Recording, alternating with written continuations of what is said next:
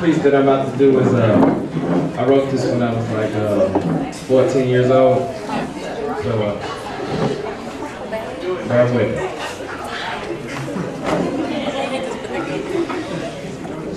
She staggered down the starlit streets of Fifth, bloody, beaten, and bruised.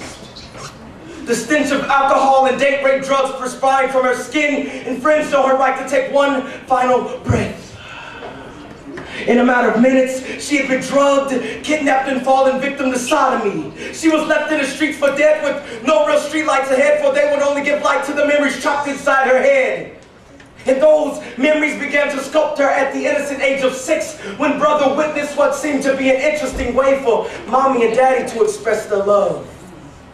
But his 10-year-old bourbon-shot brain could not retain the difference in mommy-daddy love and sibling affection.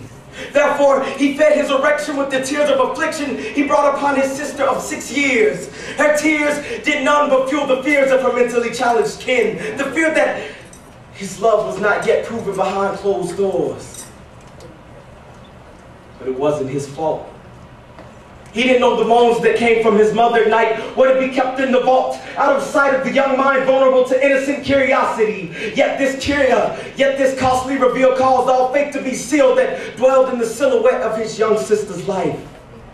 Day after day, after day, after day, after day, for 3 years she endured the lures that led to Simon Says hide and seek. And the bleak memories of which, being hidden in the closet of her dreams, were kept, swept, and stored under her shelf. No one, not even herself, possessed the key to Simon's secrets.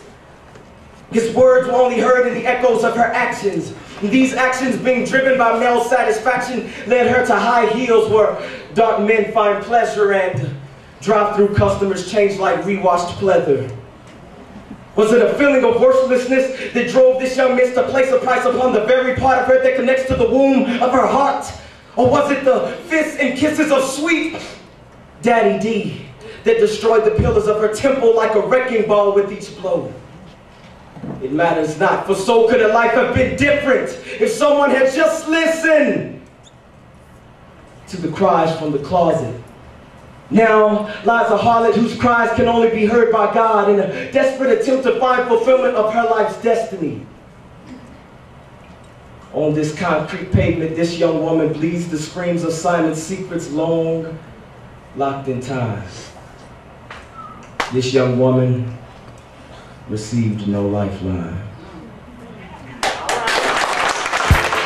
Feel just like a weight that's lifted. How can I repay